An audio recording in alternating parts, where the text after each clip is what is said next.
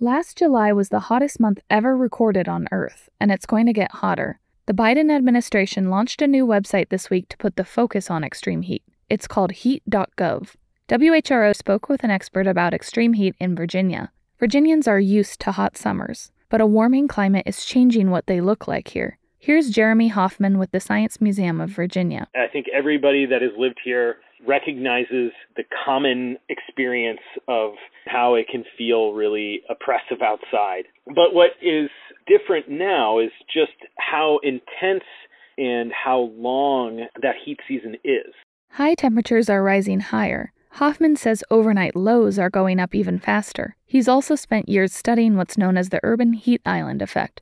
Some parts of a city can be 10 or more degrees hotter than others, and they tend to be in more socially vulnerable spots. Some folks wake up in a hot house and walk to a hot bus stop to go to a hot job and return home only to do it all over again. The sooner that we treat this like the serious threat that it is, the better the outcome will be.